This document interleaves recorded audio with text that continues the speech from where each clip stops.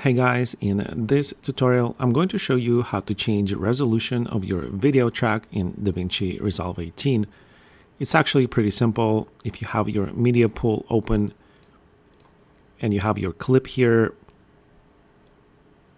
just make sure to go to the list option here, right click on the timeline, go to timelines, go to timeline settings, and on this window is where you're going to change your resolution.